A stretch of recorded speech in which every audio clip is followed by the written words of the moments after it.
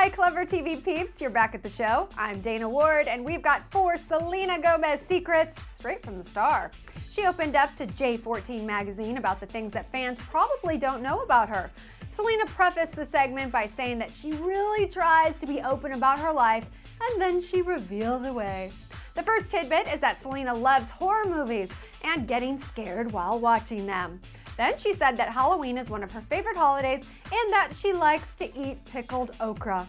And lastly, SG said that she never really wears the color orange simply because she thinks it looks weird on her. So there you go, 4 things you don't know about Selena Gomez, or did you know?